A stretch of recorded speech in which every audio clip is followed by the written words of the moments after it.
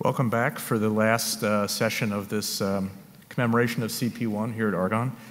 Before we start, I thought I would introduce panel members. Some of them have already spoken today and been introduced, but I thought I would do a quick run.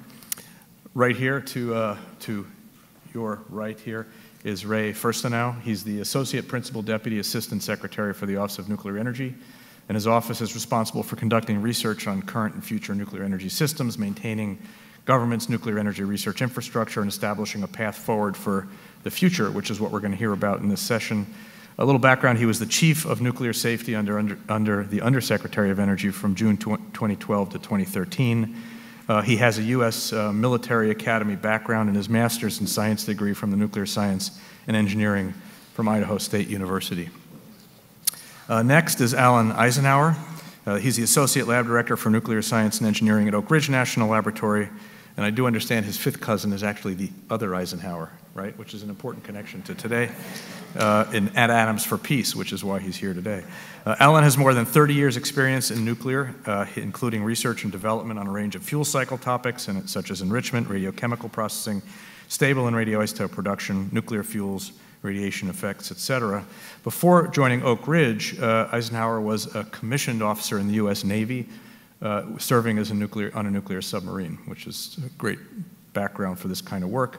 And after leaving active duty, he continued as a reservist, and he holds an MS and PhD degrees in nuclear engineering from UT, University of Tennessee. Next is Jeff Binder, who at Argonne doesn't need that much of an introduction, but I'm going to give it anyway. He's the Associate Lab Director for Energy and Global Security here at Argonne. His directorate applies expertise in science and engineering throughout the lab and information systems to deliver on environmentally sound solutions to challenges in energy access and global security, nuclear being a big part of that. Jeff joined Argonne from the University of Illinois, Urbana-Champaign, where he was founding director of the Illinois Applied Research Institute. He was an Oak Ridge National Laboratory and joined there in 2003 and worked his way up to an ALD there as well for nuclear science and engineering.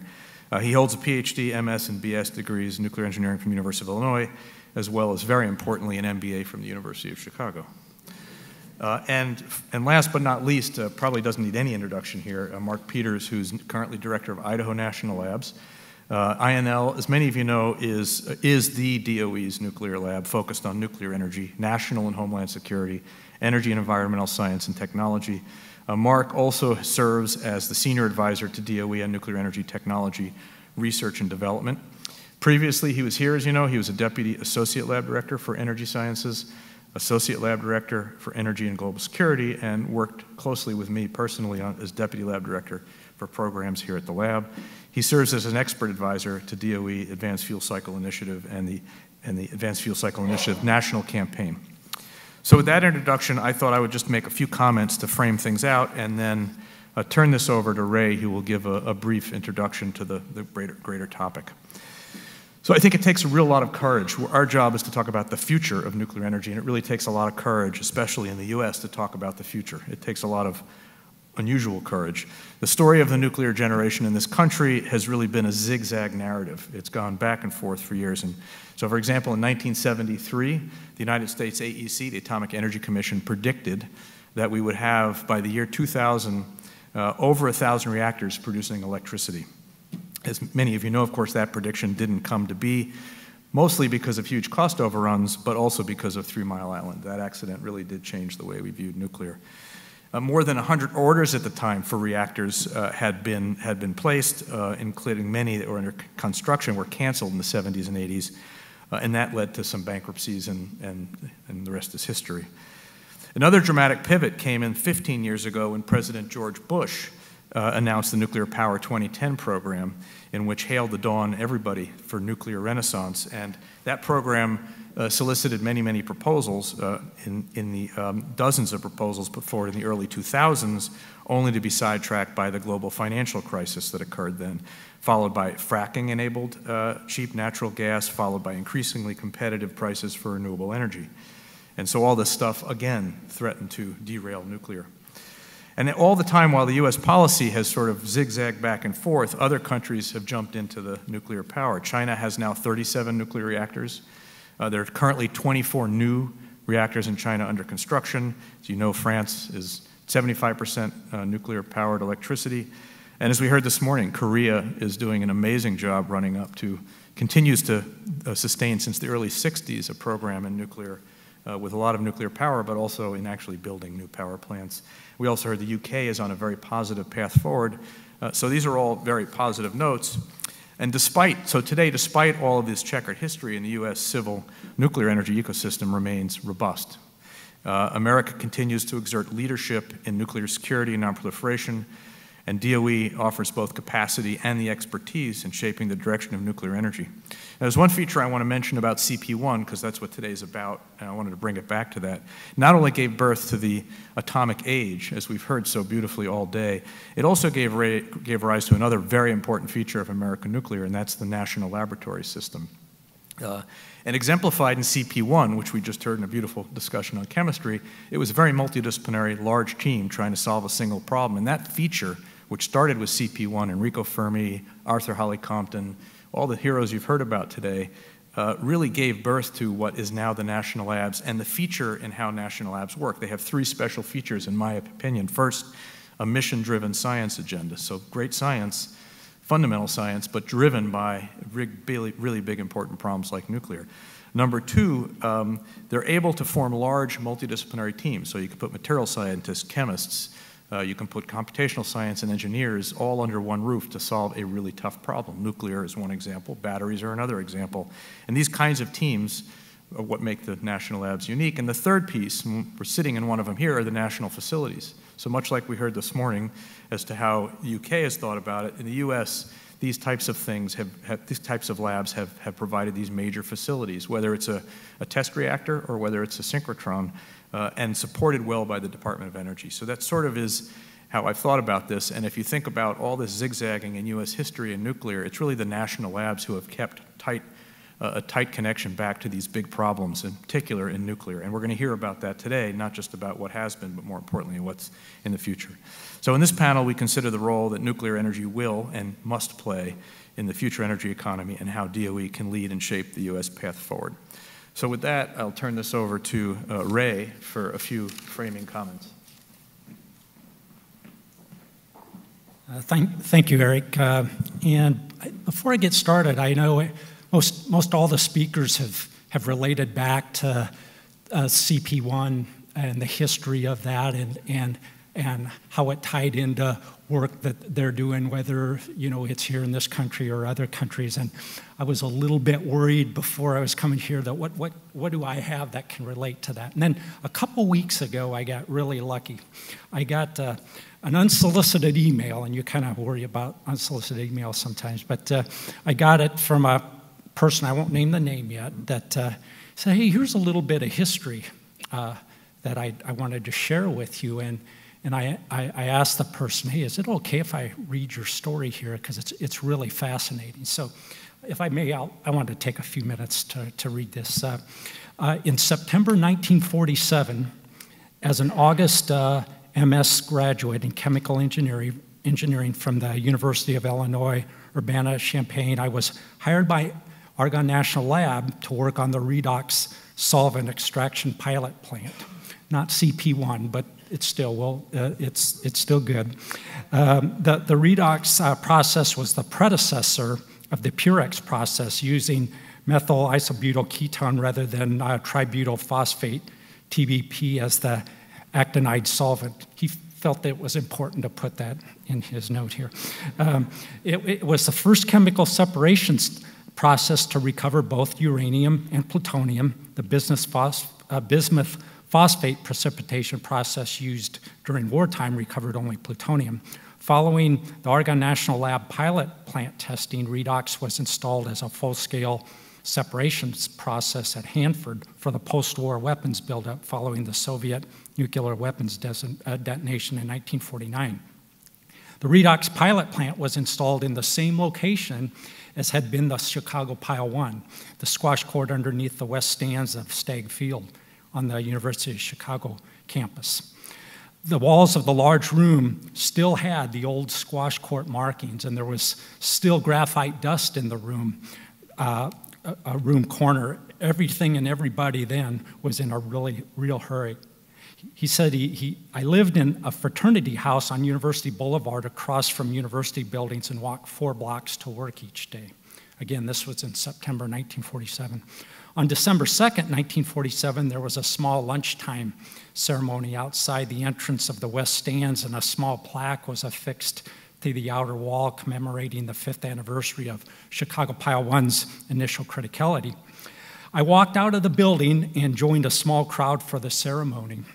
Drawings of the original group at the initial criticality, no photographs were taken at that time, shows Fermi, Wigner, Zinn, Agnew, Szilard, and others standing on a visitor's platform at the edge of the court with the pile below. I think we saw that drawing in the little museum last night. That platform was our pilot plant control room, and the rather crude open lifting device used to stack the pile's graphite blocks was our vertical observation platform for scanning the packed separations column for crud buildup and interface control. The redox hot tests were run with aluminum-clad irradiated fuel from the Hanford production reactors. During one experiment, we shouldn't listen to this part, but I better read it anyway. During one experiment, a slug was dropped from its shielded transport carrier and had to be retrieved with a long-handled tool. If anyone reported that film badges were removed for those who did the retrieving in order to avoid overexposure, that would, of course, be vehemently denied. It simply did not happen. This is 1947, okay? He says, I left Argonne National Lab in August 1948 to enter MIT for my doctoral studies, but I remember the redox pilot plant experience fondly, except for the graveyard shift during the 1947-48 winter when Chicago can get a bit chilly. So I don't know if anybody knows who this person is. Some of you may, but he still works for the Department of Energy. He's over 91 years old. He works in the Office of Nuclear Energy, Jim Brazee. And if any of you have ever met him, he looks at least 20 years younger and has more energy than most of us in this room. So as far as somebody with the history and kind of, you know, we talk about data mining, but it's important to pick the brains of people like him to, through their experiences, what they learned and how it applies to what we're doing today and in the future. So I thought that was a kind of a neat story to share. There's still people out there that have this background, and we still have one working in DOE. So with that, I wanted to go on with my talk, and I'll just set the stage for the discussion among the panel members. And during my introduction remarks, I really want, as I talk about the Office of Nuclear Energy priorities, I really want to emphasize the importance of the national labs, and especially Argonne and Oak Ridge and Idaho, and how they play into helping the Office of Nuclear Energy in our priorities as we look ahead. So, you know, since the new administration, I first want to start that the theme of my talk is very optimistic. I'm going to start with optimism and end with optimism, because the president came over to our building on June 29th and really set the stage for the importance of nuclear energy in our nuclear energy, in our policy and as an energy resource. And you know, Secretary Perry has been doing the same thing ever since he's gotten there, and I think the administration is really very committed to nuclear energy as a vital component to our energy portfolio. And many of you know the president, while he was at DOE, called for a complete review of our nuclear energy policy, and that's just getting started. So we in the Office of Nuclear Energy, with this charge, if you will, we're working to revitalize, and expand our nuclear energy capacity and capability, and we need the national labs to do that. Okay, we developed this slide at the prompting of our boss, Ed McGinnis. And at first glance, it may think, okay, how much more can you get on one slide? But it does kind of tell the story. And like I said before, I'm an optimist, so I see the yellow curve as where we want to go, and I think we can go. You know, you have a pessimistic view here. You know, at the rate that we're losing plants, that if we don't do something, we could, by the 2030 timeframe, with continued premature shutdowns, not be in a very good position with nuclear. And even with the present announced closures, if we don't do something, you can see with the EIA projections there where we're going to be with 93 units and a lower percentage of nuclear. But I see us being able to do with improved market and regulatory path that will maintain the units we have, get the 2 units going at Vogtle, and as we emphasize, advanced reactors have new builds coming up. And when I talk about advanced reactors, I also talk about small modular reactors, whether they're light water cooled or gas cooled or molten salt, you name it. Really anything that hasn't been built yet is an advanced reactor. So I'm really, the rest of this discussion is really going to be in an optimistic tone, which is the yellow line there. I won't spend a lot of time on the NE mission, and we're kind of rewriting some of our vision and mission as we speak. But really, these bullets, we really need the labs involved, working with industry and working with the government to make this mission happen. And we can. I truly believe we can, working together, we can resolve the technical costs, safety and security, and regulatory issues with our labs, with our industry partners, and with government all working together. What I wanted to spend the next few minutes on was this slide, and this is kind of lining up our mission priorities. So as we're developing the future budgets in the Office of Nuclear Energy, looking ahead into FY19, and even as we get FY18 budget settled, we're really talking in terms of these mission priorities. And what's been mentioned several times, you know, our colleague from Exelon, the existing fleet, we do have to worry about the existing fleet, and some of the programs we're supporting and supported by industry as well as the national labs under the existing fleet or light water reactor sustainability. And that program, we work with EPRI and others in the industry to see, okay, what can we do to help maintain the existing fleet with life extensions, cost efficiency improvements, for example, looking ahead, maybe new water chemistry that might be cheaper and better to use than existing water chemistry, advanced sensors in the reactors.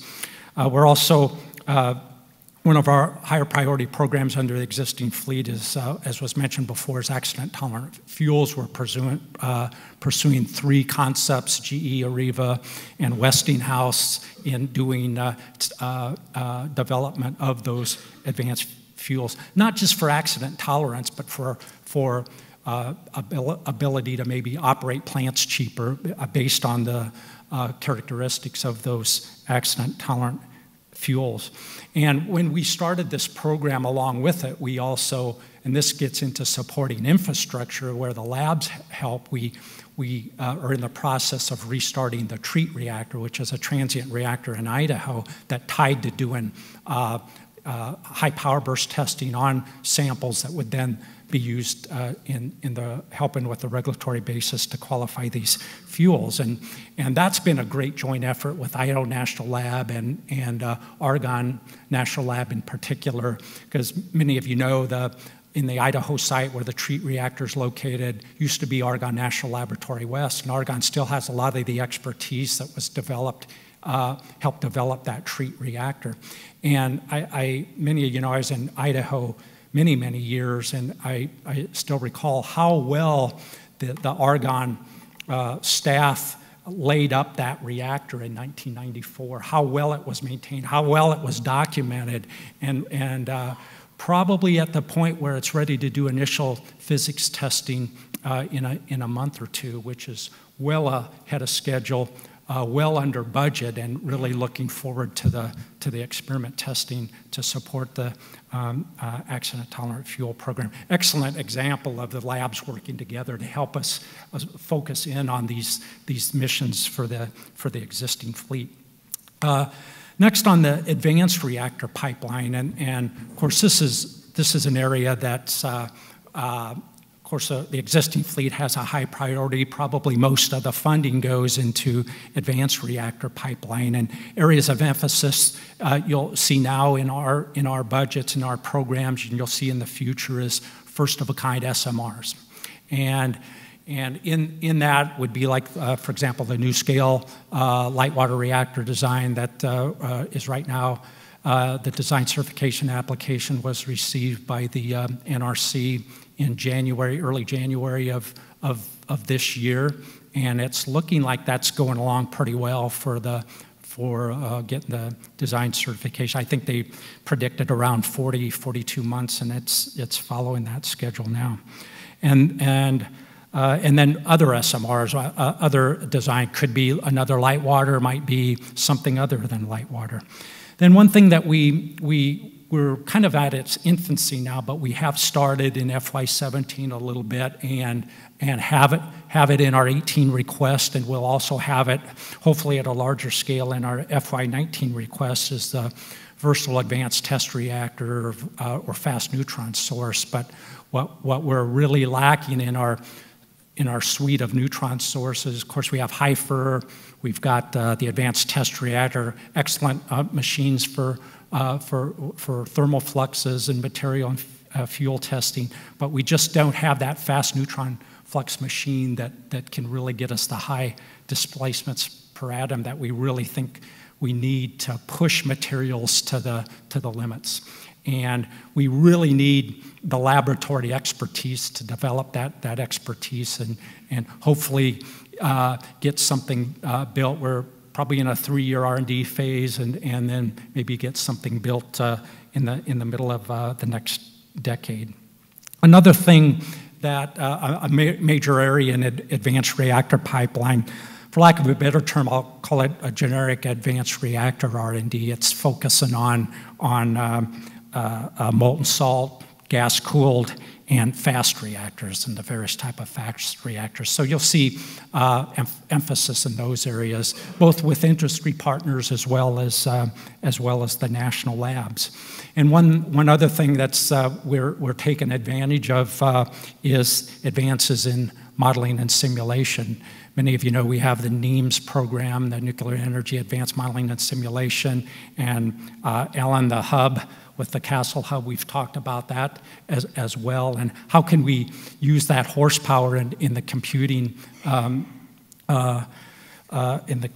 advances to benefit the advancement of nuclear energy. And I think the machine capability and the modeling capability probably is out ahead of can you validate that, you know, because until you can have the data and the experiments and the measurement capability to validate the data, then the modeling and simulation really isn't complete. So that's where the national laboratories have a big role to play. And also in the nuclear science user facilities, I know in Idaho I mentioned TREAT, the advanced test reactor, the suite of advanced post-irradiation examination facilities and equipment across the DOE complex, because you can irradiate stuff all day long, but if you can't examine it and look at it and learn from it, it doesn't do you a lot of good. So we've got a lot of investments in the mission support activities that support advanced reactor development, as well as the existing fleet. I wanted to also mention, and I'm bringing these topics up to kind of stimulate the discussion with the labs here, because it really all plays into what the labs do for us. The GAIN initiative was touched on a little bit. That's the Gateway for Accelerated Innovation in Nuclear. And it's really a organization, really an organizing principle more than it is a line. It's really not a line budget, but and the labs here in particular, Argonne, Idaho, and Oak Ridge, are really key players in that. And what that was developed for back in late 2015 was to provide easier access for new reactor developers to have access to the lab capabilities, the user facilities, the data, the expertise. And we kicked that off in 2016 with a couple $1 million. We called them small business vouchers, but basically it allowed a voucher to gain expertise from the lab. And I think Jake DeWitt, I don't see him here now. Oh, there's Jake. I think you're our testimonial here. You've taken advantage of it, I think, twice. Once in 2016, I think, with Argonne and Idaho, and then again in 2017, we upped the ante a little bit and put in $4.2 million for vouchers. And I think you're doing work with Sandia and Argonne as well. And I think you would agree that's been very helpful for a company like yours in the stage you're at in reactor development. And what's also coming out of the GAIN initiative are the formation of technology working groups. I mentioned the advanced reactor R&D areas in molten salt and high temperature gas and fast reactor, and there's working groups that involve industry, the innovators like Jake and the laboratories in deciding, okay, helping us decide where should the R&D investments be in those areas. Then earlier today, Steve Binkley mentioned the basic research needs, and I think that's very important because that helps inform the Office of Nuclear Energy as well. I really got to hand it to Steve. Steve's very good at walking down the hall and saying, okay, what are you guys doing? How can we help? And I think he was really a driver for helping hold that workshop need. So the offices have to work together. And then I'll close with the fuel cycle infrastructure. And one thing we found out very early as we were looking at developing new reactor concepts, in particular some of the fast reactor concepts, was really a lack of high assay LEU. For those of you that might not be familiar with the terminology, of course, commercial reactors run off of 3 to 5% enrichment, but some of the advanced reactors and run off of higher enrichment, which we just don't have that domestic capability right now. And there's very limited supplies of HEU in the DOE system that could be downblended to support that. So we see very much in the next several years a need to develop that domestic capability for a high assay LEU. So we're starting an initiative in that area as well. So with that, Eric, I was going to turn it back over to the panel to maybe start to get into the discussion on some of these things. So. Thank you, Ray. So just a few words on the, is this on? Yeah, just a few words on the format. I'm going to start this conversation with a question for each of our panelists. I hope you have questions, but please hold those for a little while. We'll come to the audience shortly. And then come back to the panel for some last words. And I think what I'll do, let me just go this way. We just heard from Ray. Let me start with Mark at the end there.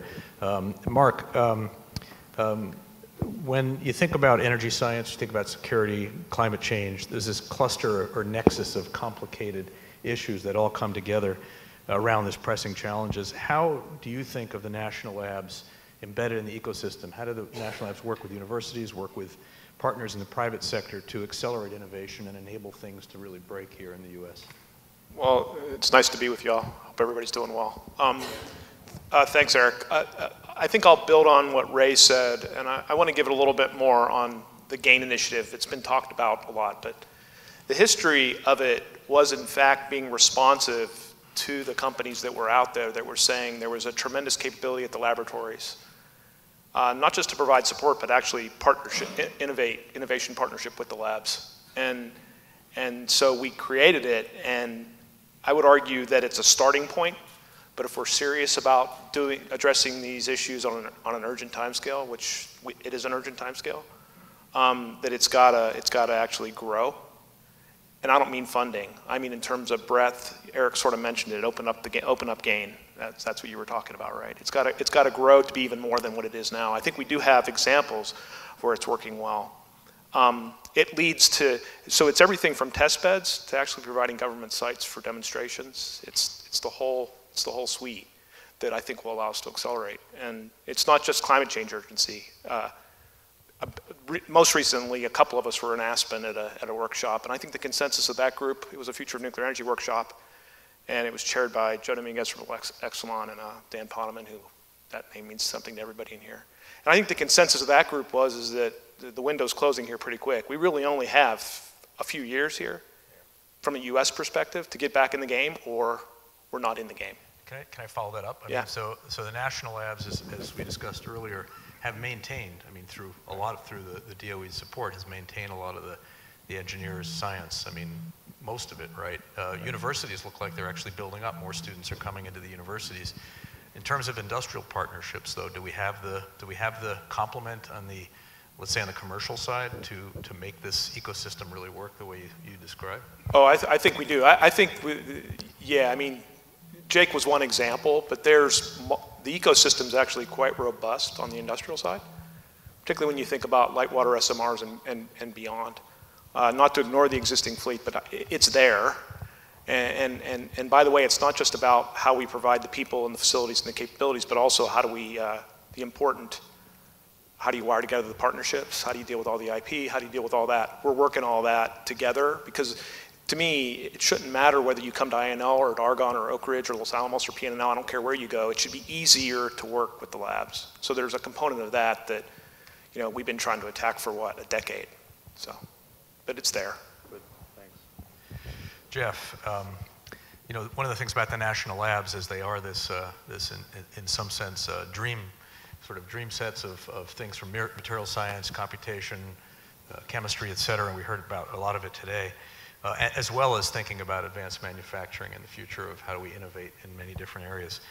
Can you say something about how this all works with respect to the next generation of reactors in terms of global energy markets? Sure. Thanks. It's a good question, Eric. First off, I want to say thank you for everybody that's come today, and this has been really an exciting event. And before I answer the question, which I will, I wanted to just acknowledge. I see Art right back there. Art, can you raise your hand? So Art is the guy who really pulled that background information out from the treat background, and I think that kind of collaboration, where Art understood treat. When's the last time we brought a reactor back offline to work again and to contribute to the program? So I wanted to acknowledge that Art was here.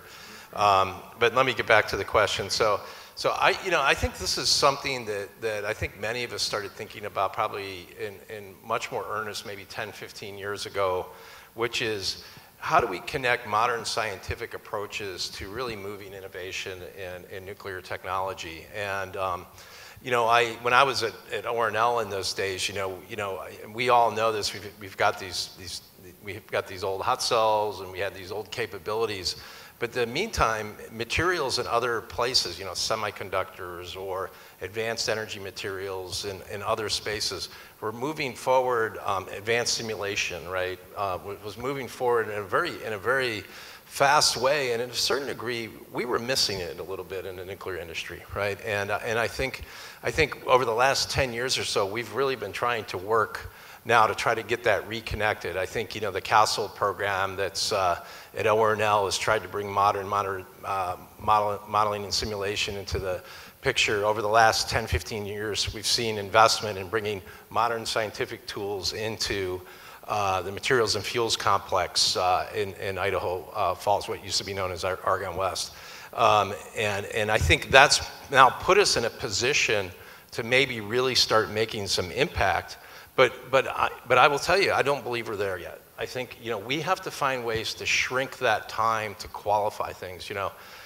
This is something we're thinking very hard about here at Argonne through a manufacturing initiative. You heard Mei Lee talk earlier about how we could apply hard X-rays to activities. Andrew Siegel talked about applying our exascale computing capability to really shrink those innovation times. I think it's absolutely critical. So I talk a lot about this, but I talk about this late. The first patent was submitted for laser sintering additive manufacturing in 1986. The first component that went into a jet, which was a fuel nozzle that was made by laser sintering, fully qualified, 2016, 30 years. That's in the airline industry. I don't want to be negative, but you might say in the nuclear industry, that time constant is probably infinity right now. And we have to find a way through predictive tools, through advanced scientific methods to shrink those timescales. You know, Jake really mentioned the importance of that, I think, in being able to connect. And so these activities like GAIN, I think, are really key. And the last point I want to make, and this is something I've been thinking a lot about, is, you know, the technology readiness level idea is almost now being misused to kind of hurting us a bit, in the sense of, if you know that the history of TRL was it came out of NASA so that they could understand where they were in a process before they could put an astronaut on top of a bomb to shoot him into a controlled bomb, of course, you know, but to shoot him into space. But the actual innovation process is not a nicely defined linear thing. And there's not these sort of neat handoffs from the scientist to the engineer to the industry. And we have to work much more closely, because these processes are much more integrated than sometimes we characterize through something like TRL. And I think as we look at these things and push on these questions, I think we really are at a point now where we can start making some progress. Thanks, Jeff.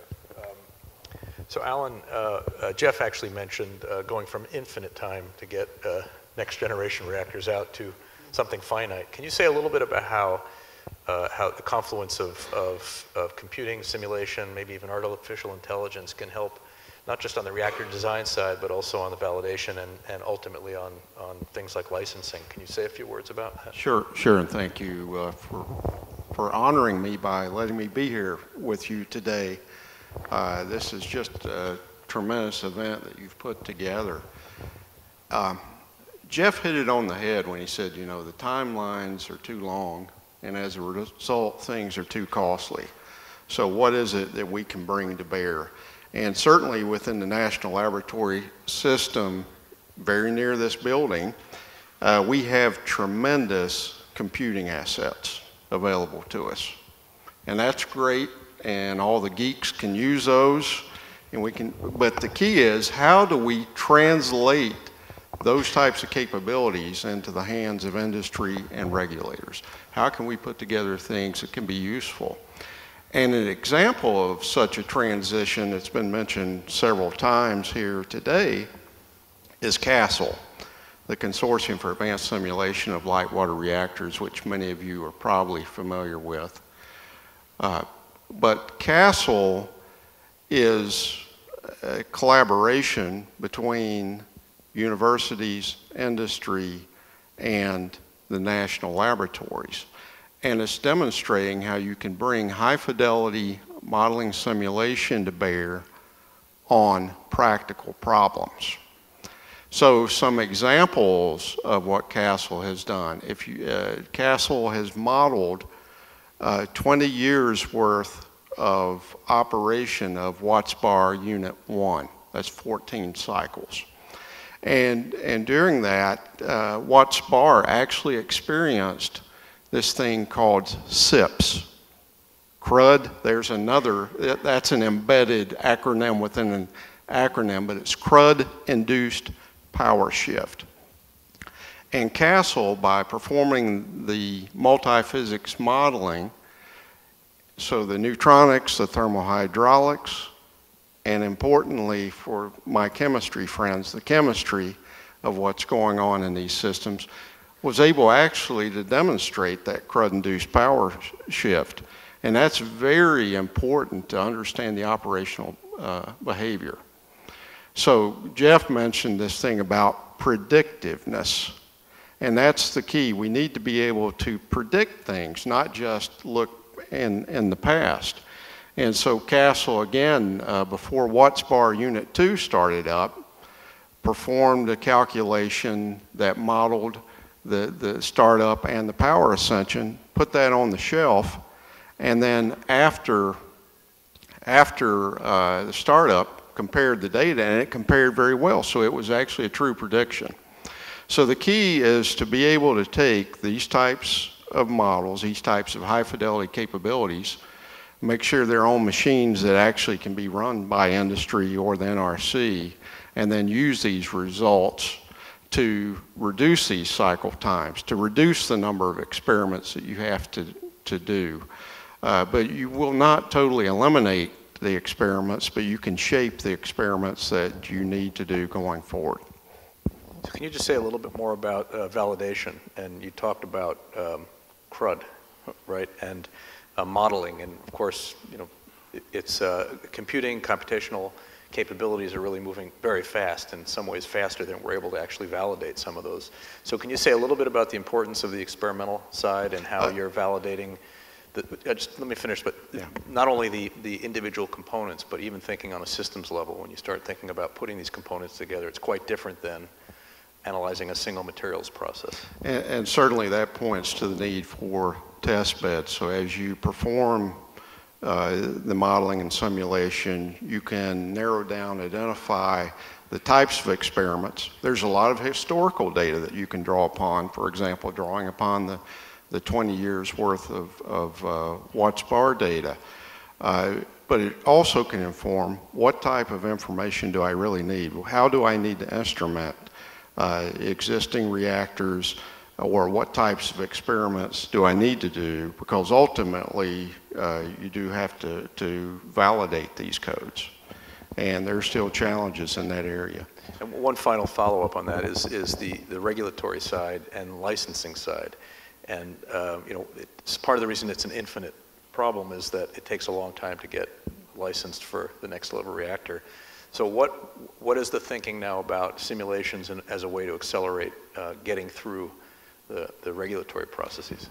So we're seeing the NRC is starting to embrace these types of approaches, and going back to the Castle example, there is a test stand that's being established with NRC starting next fiscal year, and this is an opportunity for the NRC staff to use these types of tools and to see their utility in that type of regime. And so a lot of this is kind of education about how to use these types of tools and making them available. Thanks. Ray, a question for you. I want to come back to some of the comments you made when you were standing up, and also what we heard from Mark about the national labs and the ecosystem working with industry. From a DOE perspective, where does the work that's being done within the labs now? We mentioned 3 here. We have 3 represented here on the line here. Where does the research and development end for labs, and where should it start for industry? How are you envisioning this interaction with the industry? And Mark talked a bit about that, but can you elaborate from a DOE perspective how you think about that? Yeah, that's not an easy question to answer, but I think something that Jeff brought up with regards to you know, if you define strictly at a TRL level where you're done at the national lab level, and then somebody picks it up at a TRL level, I think that hard line doesn't work well, and it probably depends. I guess the first answer to the question is there's some capabilities that might have to take farther, that the national labs need to play a larger part in. Test beds was mentioned, for example, and I think I see a government role is helping provide those test beds to prove out some concepts. I guess one example that comes to mind I'm most familiar with is at the Idaho National Lab, where from a test bed standpoint, we helped enable the site use permit to allow NuScale through a utility called UAMPS, which is a consortium of municipal power providers in the Intermountain West, about 45 of them or so, to look. They're looking at a new scale designed to take place, to replace some of their coal plants in the middle of the next decade. And they looked at the attractiveness of the Idaho National Laboratory site to build the first reactor and provide power there. It was the power distribution systems. A lot of that already existed. You had a lot of expertise. You had, of course, a large expanse of land, and a willing community and a willing neighbor. And those things, they saw that as some knowns that took some of the risk out of making a decision. Of course, they haven't made a decision to build one yet, but that's where I think the national labs, from a testbed perspective, can help take some of the risk out of the new development, offering not just their capabilities, but their facilities and their people and their facilities and their machines, and the whole land space that makes up the national lab complex has a huge advantage. Maybe I'll ask one last question to anybody who wants to answer it, which is the question of innovation. And we heard a lot of discussion today about different reactors, starting with the morning and the European, Korean, our own version of reactors, whether it's light water reactors or boiling water reactors or more advanced designs. And you said advanced meant anything that we weren't thinking about today. Because of the cost of everything we're talking about, just demonstrating, describing, burning in a new reactor, is there room for innovation? I mean, we hear about the traveling wave reactor, for example, which hasn't been validated yet, but all these interesting ideas. Is there, in this business, room for innovation where I think labs can also be of high value in thinking, what's really revolutionary here? What's other ways? I mean, small modular reactors is kind of the most recent revolutionary idea, but mostly that's a business model revolution. Are there ideas in terms of reactors that would be even worth pursuing, or do we know enough and we know exactly what we need to do to get a gigawatt in a reactor? So, yes, is the short answer. But I mean, let's talk about it in classes. So, and there are varying levels of technological maturity, but these three labs are actually the ones where you could sort of trace back to molten salt technology, liquid metal technology, as well as high temperature gas technology, which are three of the primary ones that are sort of out there vying for position in the advanced reactor space. And there is a lot of room for innovation. The companies that are popping up in the US and across the globe, and for those countries like China and Russia that are more government owned, they're also exploring these concepts. But they're building on some of that foundation, but they're definitely innovating. I mean, the TWR is an example. Some of the molten salt technology, Alan could speak a lot better than I could, is incredibly innovative. And going to dissolve fuel and all kinds of interesting concepts that are really, really different. So what I like about the idea of partnering with industry isn't just to provide the capability, but then we can then it's an innovation partnership to me. Because we do have staff at all of our laboratories who are ready to be a part of that innovation. What I like about it is it's industry driven. And that's what it needs to be, because that's where ultimately it's got to be built by someone out in the private sector. So I think the U.S. has kind of lost our way a bit on that, but I'll say this at the end again, but I think what the ecosystem we have now provides us the opportunity to get back in leadership.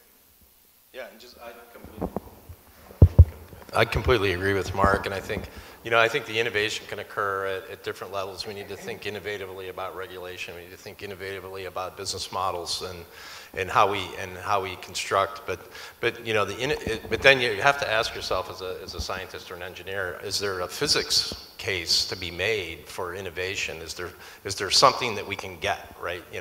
Is there? And I think that answer is certainly yes. I mean, Jake, again, he talked about, just fundamentally the energy density that you have there. Are we really taking full advantage of that? I would say no. We got to go to higher temperatures.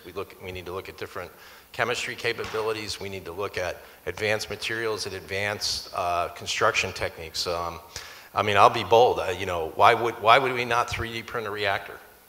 And it has a 30-year fuel lifetime, and it has built in the sensing capability and the control systems, and that's a bold thing to think about. But is it impossible? I don't think so. And I think we need to be thinking on those edges as well, because I think the physics case is there to do it.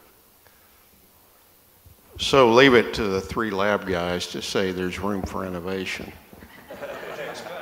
Yeah, what do you expect? And I do believe that. And to me, the evidence, again, is when I look at Jake and I look at all these companies out there that are stepping forward, this is not laboratory driven. You know, all this energy around advanced reactors is coming from companies that see an opportunity where they can make a difference and hopefully make some money eventually too, and do that. So there is room, and there's room across, I think, the spectrum of activities that you look at, whether it be how do you go about building these reactors, how do you operate them, how many people do you really need there, how do you deal with the waste, what types of products do you make, how do you use the reactor? Not necessarily just as an electricity machine, but as a heat source, and apply those products. So I think there's a range of innovations that can be brought in the marketplace, and certainly we believe the laboratories have a role in that we can contribute to the technology developments that are needed. Were you going to go to Ray? Well, go ahead. No, I wanted to briefly, we've talked, regulatory has been mentioned a couple times, but it hasn't been talked about that much today. And it's important to note that this is now a US-centric reflection, although the UK, Canada, and others are looking at how does the licensing framework play into next generation reactors. But the US NRC is collaborating with DOE. The labs are actively involved in helping support what is the technical basis for the regulatory framework go forward as we think about next generation reactors. And as they see signals from industry, they're going to respond. They're looking at the new scale. It's going to be a 40-month review. Other companies are starting to engage with them. The more that happens, the more the NRC will respond. I will say that NRC leadership is very, very committed to evolving the regulatory framework, I would say, to enable more expedient licensing still within the right safety framework. And also, you brought up simulation and validation. I've personally had conversations with the chairman where she talks about wanting to understand that better and being able to have NRC staff who can understand how do you license a reactor where you're bringing in a code that's running on an exaflop machine, for example. And you don't need the same kind of experiments. And so they understand that.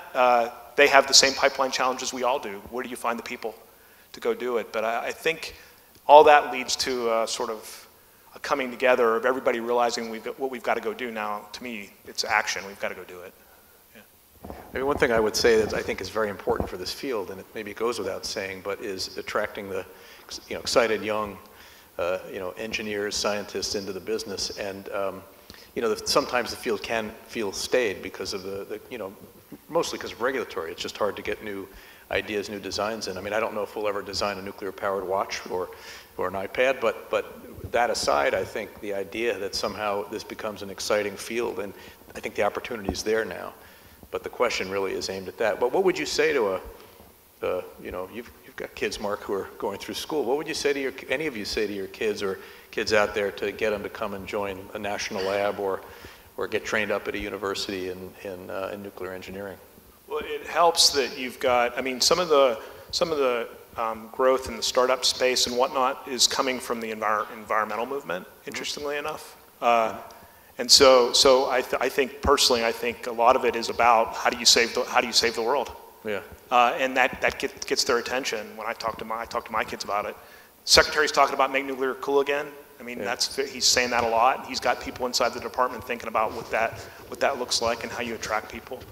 But I mean, the bottom line is it's a global industry, so it's exciting. How does the U.S. maintain leadership? But you can't get away from the whole idea of the environmentalist influence as you think about nuclear as part of the solution to mitigating climate change. That's an important part of it. So I think we each have opportunities quite often to go out to universities and talk to these kids. One statement I'll make, I'm always so impressed when I go to the universities and say, you know what, we're going to be in very good hands in the future when you see these kids that are coming along today. But one of the things I don't want to lose sight of, what we're talking about here is nuclear technology, not just nuclear energy. And it was these capabilities that started with CP1 that have been demonstrated, and they've evolved certainly into nuclear energy, which is very important, but also in medicine, in scientific discovery, and industrial applications. So there is just a broad field of applications there. They're very important for the next generation to go into, and I think we have to keep reiterating that. It's not just about energy, it's the broad field of nuclear technology that we're really talking about. Yeah, I wanted to make a comment on education as well too. So I mentioned at lunch to Dr. Chung because I was really impressed with what he talked about with, I think it's the King's Educational Institute, and how they're looking at the future of training nuclear engineers, but really engineers in general. And not only do I visit universities, I went and stayed for 3 years, but I, you know, and I know this is probably a little bit provocative and a little bit challenging, but I think when you think about the field, I'll stay focused on the field of nuclear engineering. When you think about the field of nuclear engineering and how we're developing our next generation, I think, you know, what we saw in the Republic of Korea, where they're really pushing building teams, because, you know, nobody ever designed and built and operated a reactor by themselves, right? And our educational system tends to focus on individual training and individual development. I mean, certainly how I went through school. And it took me a while to learn how to work in the nuclear field, because you can't do anything by yourself, right? And so I think, you know, as we look to the next generation, and I completely agree with Mark. I mean, I think there's excitement in many early career people because of the environmental potential that nuclear presents. But how we educate our students to really address these innovation needs, and we think about accelerating our innovation system, I think that's something that's absolutely needs to be done. Okay, great. Why don't you I guess to maybe expand on what Jeff's talking about it with regard to universities, I forgot to mention in my remarks, but a major component of our R&D funding in the Office of Nuclear Energy, it's not a line item, you won't see it in the budget, but we apply 20% of our R&D funding nominally to the university. We call it the Consolidated University Nuclear Energy University program, that tie university research to our program needs. So we pull that off. The university programs are an extremely important partner with our national labs and even with industry to help the whole complement of expertise to get young people interested in nuclear energy and how to apply it to you know, real life problems in energy and in the environment. So very important component to our programs. Okay, so I think I'd like to open this up to questions. If there are any questions in the audience. Do we have another microphone? Thanks, Pat. Yeah. Hi. First, thanks everybody for all your time coming up here and having a conversation about the important topic of the future of nuclear. I think we're all very interested, and you know, our entire careers hinge on where this goes. I personally think. My name is Eric Fike. I work in the NWM division. My title is Site-Wide Radioactive Material Manager. So I wanted to talk just for a second about, we often think, your laser sintering time to industry example was really interesting to me because I think the nuclear industry has been hampered by the ability to bring any new technologies to the industry for a long time. We've had these aging plants that have existed, and the ability to license a new plant is something that got started but stalled. And we tend as technical people to think that the problem is that we need better technical solutions. We need, you know, in some extent that's true. We need better, safer, you know, designs and so forth. But in a lot of ways, the problem is an emotional one, where the public at large, you know, we don't have good answers for what low radioactivity does to a person and how that, you know, influences the kinds of ways people receive the prospect of a new nuclear power plant near them, or what to do with waste. That's partly a technical problem, but it's very much an emotional problem too. So what I'm getting at is, to what extent are you all aware of programs designed to treat that aspect of it? You know, improving the regulatory environment, which has pressure from the public sector on how these designs are brought to fruition, and what are we doing to influence the culture that people think of nuclear power from? I think you hit a very important topic there, is how do we communicate about it? And certainly many of us that came through school a little while ago, we didn't really learn how to communicate about these types of things. We did a really good job learning how to operate our HP calculator and, you know, be a geek. But how do you do the very fundamental thing of communicating about this technology? And this was actually a discussion at this Aspen conference, but one of the things, and you said, do you know of something that's being done around that? I know the Nuclear Energy Institute has initiated a campaign to bring out the benefits of nuclear. And they've got a great, you could probably look at nei.org and see this ad that they put together about this new technology that's been developed. It's very clean and very safe and very high energy density and all these aspects. And at the end of the ad, it says, oh, by the way, it's nuclear power. It's kind of akin to the natural gas ad. And so we just need to have good, solid, you know, campaigns like that to bring out the benefits of this. Can I just follow up on that, Yeah. and Jeff? I mean, I agree with what you're saying, but there has to be real leadership in that, right? You need to have spokespeople who are well-spoken, not necessarily the nerd sitting in the back. So who's doing that? I mean, who in this country is standing up? I'm looking at Mark. Who in this country is standing up and taking a leadership role in that communications? Because it's not easy, and it's time-consuming, and it's very important. Yeah, I mean, ANS has a role, but I would say what I'm seeing is it's beyond even NEI. You've got a set of think tanks and NGOs inside of DC that are now coming together to try to come up with the common messages. And in many cases, they're not what you would typically call the pro-nuke crowd. They're coming in it from a different perspective. And I think they're going to be an important component to it. But I would actually argue that we have a role. And I personally think I have a role. And we can question my effectiveness at it, but I think I have a role. So I work with them to try to make sure that we're on a common set of messages, because I think the labs are an important part of it, because we bring technical objective credibility to it, but we do get too geeky sometimes. So how do you talk about it? But the value proposition for nuclear never has been stronger. We just got to figure out how to talk about it, I would argue. Yeah, you know, I agree, and I don't dismiss the importance of communication, but I'll be a little bit contrarian here in the sense that I don't think we should lose sight of the fact that there's an economic story here, and if gas was not $5 per million BTU and it was still $10 to $15 per million BTU, we'd be having a very different conversation right now.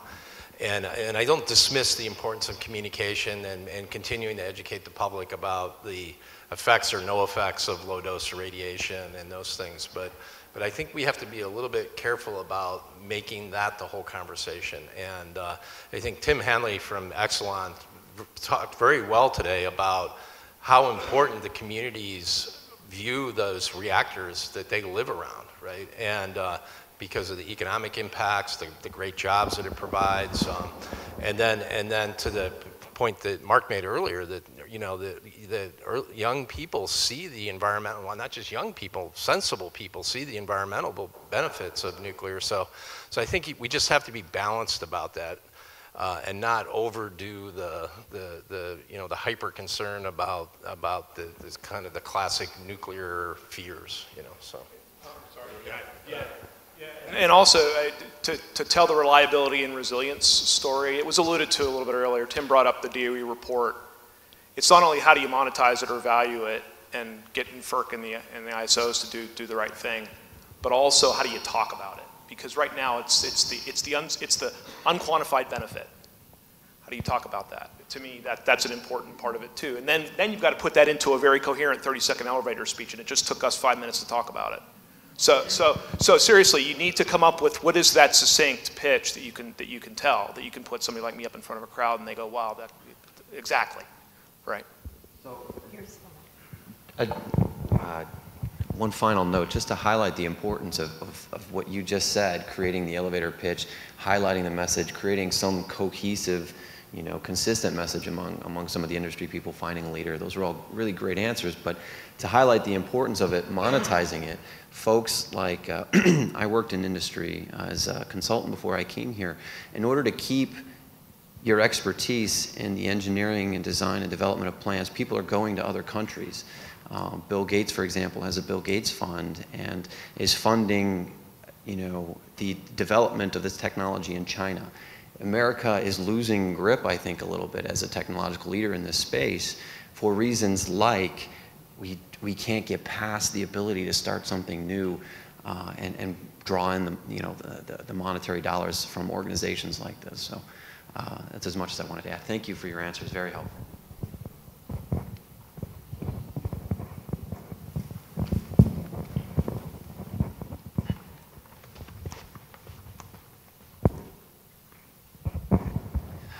Hi, Paul Howarth from the UK.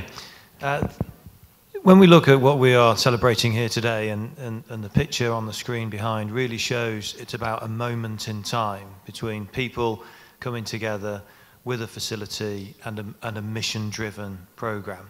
And we're celebrating that moment in time that happened 75 years ago, which we look at today and say, well, thank God they actually did that, because it's really helped to move the industry forward. If we just pick up on some of the points raised, if we look at the innovation development time horizon for nuclear, it's tending towards infinity. If we look at the resources required, it's tending towards infinity. If we look at the political time horizons, they're tending towards zero. And if we look at the internationalization, and the statement was on the screen earlier from President Trump that shows independence, and many countries are tending towards an independent energy policy and policies outright. If you put all that lot together, the climate isn't really looking very good for us. Is it a case that we need to now, picking up on Eric's point earlier, is there something that we need to do which is around focus and simplification?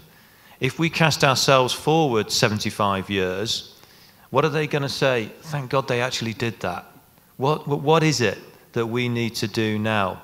Is it we're in a situation where we're doing a bit of a 10-fingered stab? We're moving forward on so many fronts. We are not actually focusing on how we're going to get this industry back up and on the rails. Welcome the thoughts from the panel. Well, yes, I agree with focus. I'll be specific. This is now US-centric. To me, if we don't figure out how to protect the existing fleet, that a lot of this rest of this conversation doesn't matter to me. And let's hope that Vogtle 3 and 4 in Georgia actually happen, because that's causing sort of a existential crisis, I'd say, in the US. But from our perspective, getting NuScale's SMR successful has to happen. So I think there is focus. What are the things that have to happen? NuScale has to be successful next. And so the labs are doing everything they can to help that be. But I think the opportunity that is the beyond the NuScale advanced reactor opportunity that's the moment. We've got to seize that moment, to me. And if I look back 5 years from now and we haven't moved that ball, then I'm going to be disappointed that I haven't done what I can do. I know you painted a very sort of glum picture, right? The candles almost flickered out, Paul. I mean, and I guess I take eternal optimist, but I take what the president said and what I'm hearing from the secretary and what we've got in the labs and the universities and the reactor community in the U.S. is an opportunity. So we better take it. But if we don't do it now, I don't think it's going to come back. And then from the U.S. perspective, we lose leadership. So I think the urgency is not only climate, it's also U.S. leadership. So you just got to try to work it as hard as you can. But a lot of things have to fall together, no doubt. So I would just comment on that, because I think it's a great point. I mean, what we had at CP1, obviously, was urgency, right? There was one problem to solve. UK was in it like the US was in it. We also had some great science that had just happened, right? The chain reaction was critical, but before that it was the splitting. We heard that this morning. Actually, Steve mentioned it, the splitting of the atom and the fact that you could release a lot of energy. The question is, what's the urgency today? I mean, you do see this in other places, in other big science areas, right? So we talked about CP1 as being the birth of big science, but the ingredients were all there. There was the urgency, there was, you know, in particular the US, which was willing to spend an inordinate amount of money, and we actually had collected a lot of great minds, engineers and scientists from fascist Europe, right? Which was all great, I guess. You know, what's the urgency in nuclear today? I mean, there are other examples. I mean, clearly in health, when you have cancer, you've got urgency. Everyone feels that. The problem is what Jeff said. I mean, the price of gas is cheap, and so it's hard to find that urgent moment now for nuclear. I mean, there's clearly a need for it. I guess what Mark mentioned, the environmental issues that people have mentioned. You know, how do you find zero carbon sources? But I think this is something that this community will continue to have to not fight, but think about, is what's the messaging, what's the urgency, what's going to get people to commit? I mean, you can ask the same question of Korea. Why is Korea's doing it, right? You're just moving down the path. Part of the reason Korea's doing it is that's the only natural source of power. I mean, Korea doesn't have natural gas, doesn't have, you know, lots of coal, and so there's a clear security issue, I would guess, in Korea that's driving that, and there's a real urgency now more than ever, which we don't have to talk about. But the question is, how do you create that urgency? Maybe you can't. Maybe you do have to plod it at some slower pace. It's a great question, but obviously CP1, it wasn't singular in history. There have been other events like that, but it was fairly unique. So we're here today talking about it, but it was a unique moment in history.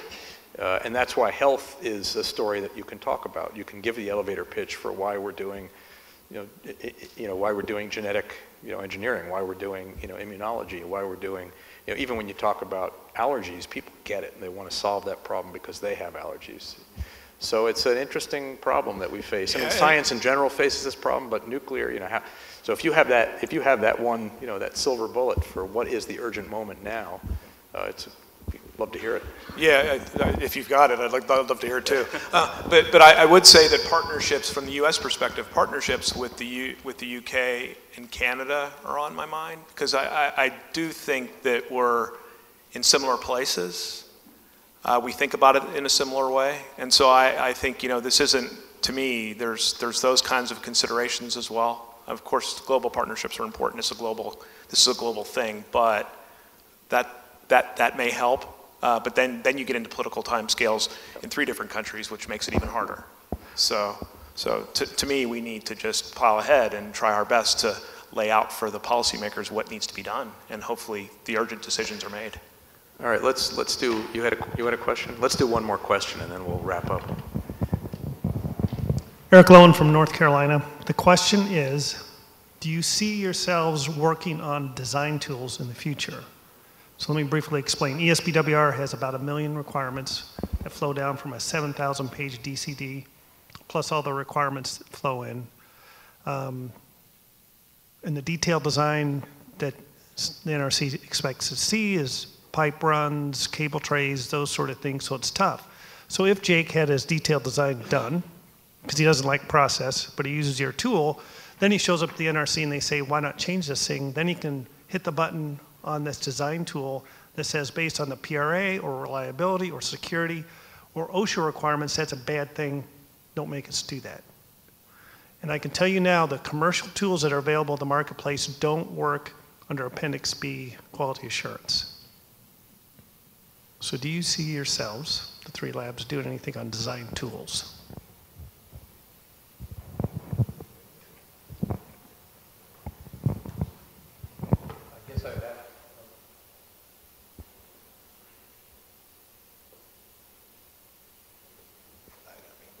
Thanks. I don't know, Eric. I mean, my sort of gut response would be probably not. I mean, that doesn't sound like a national lab activity. Now, I'd look at some of my people that do advanced modeling and simulation and say, is that something you do? I kind of see maybe. So, I think this is a challenge, though, right? Is where this goes back to this sort of discussion earlier about the innovation cycle and where do the handoff points happen and what's the role of the lab. So, there could be, things that make sense for a national lab to do in that, but again, to me, the bigger question would be if there was a market there would probably be a commercial vendor that would step up and do something like that. One concrete thing that's going on is the GAIN folks have had a set of workshops on modeling and simulation with NEI and EPRI, and they've brought in and they're doing a really good job of sort of surveying the code suite that's being developed at the laboratories in particular, and how that fits into their needs. And so I'm sure they're having that conversation, I'm just not privy to it, about where that line gets drawn. So you might, if you're interested in it, check with Rita. She would have some good insight on that. Tom, what's the answer?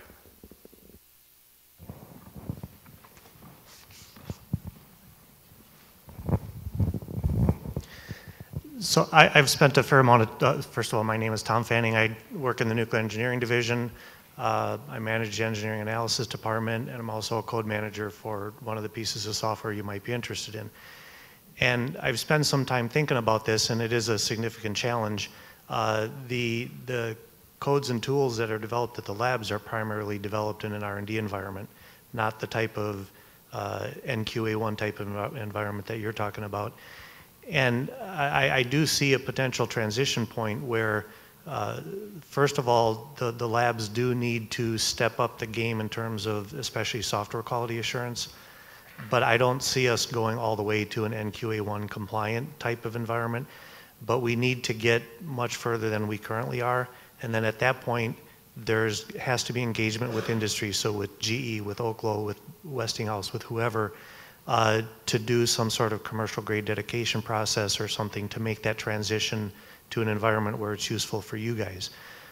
We started the process with the code that I manage, and so much of what you guys are discussing resonates very strongly with me.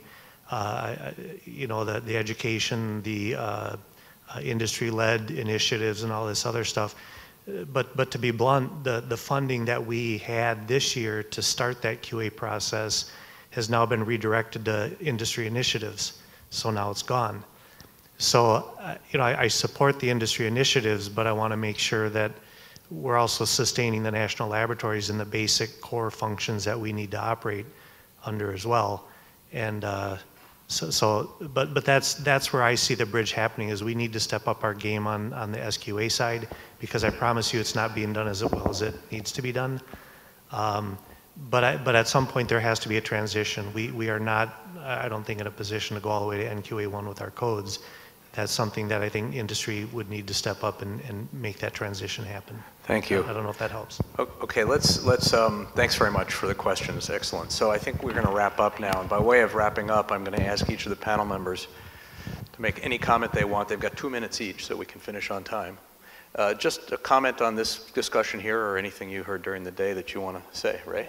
I guess one thing I wanted to mention in closing that we've talked about and somewhat throughout the day is, you know, I think from a DOE perspective, and the labs play a big part in this, is U.S. leadership in nuclear technology. That's to influence the world, you need to have leadership in the technology, and that ties into national security issues as well. And so part of what we push, I think, in DOE in the nuclear area now and in the future, is to regain that leadership, and so we do have that influence with the rest of the world.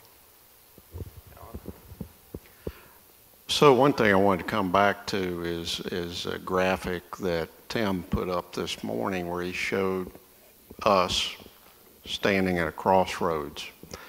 And when I thought about that, I think, you know what, I think we're actually standing at a cliff.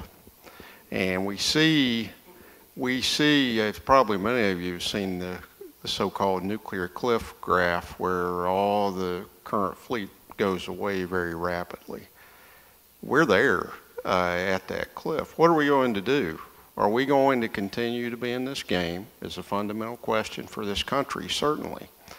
And of course, I'm an advocate that we need to be. We have to sustain the current fleet. We have to evolve into the deployment of light water or advanced reactors.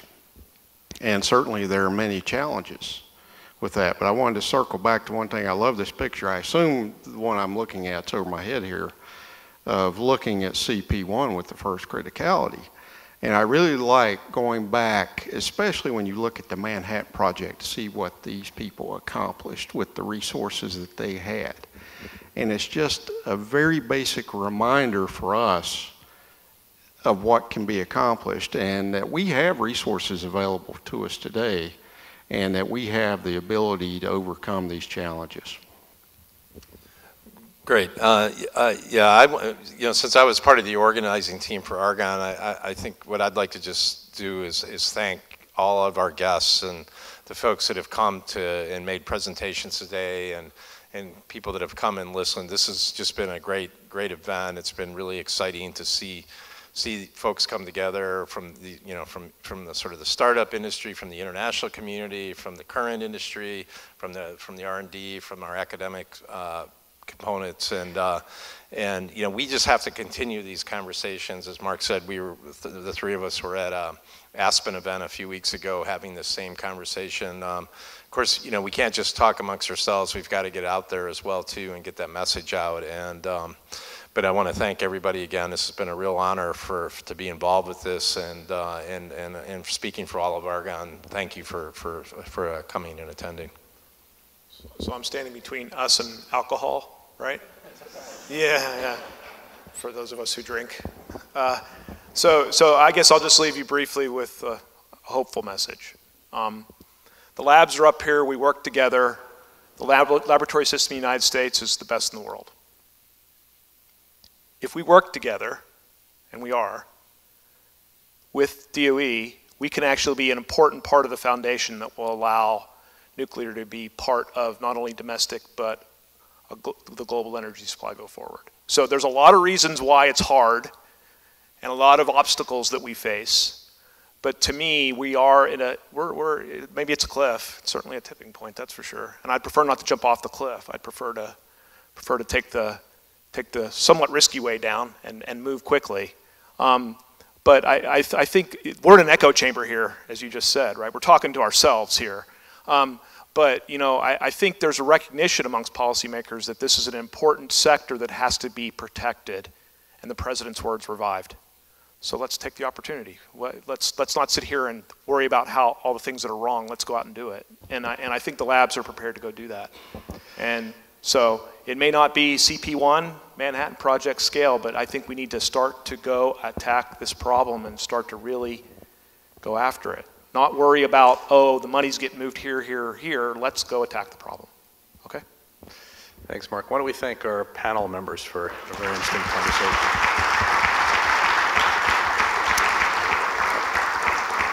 I also want to thank Linda Young. Have you raised your hand? You've done a great job in organizing. Yeah.